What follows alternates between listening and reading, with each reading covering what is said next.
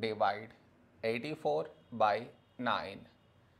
To do this division, we should frame it in this way. 84 here, 9 here. This is your step 1. Next, here we have 8, here 9. 8 smaller than 9. So we should take two numbers, 84. A number close to 84 in 9 table is 9 9s 81.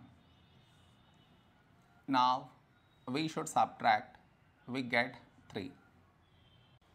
After this, no more numbers to bring it down. So what we do is, we put dot, take 0. So 30. A number close to 30 in 9 table is 9 3s 27.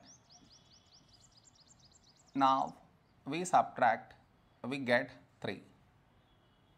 Now you observe, we had 3 here and we got 3 again. That means this number keep on repeating. So this is our quotient.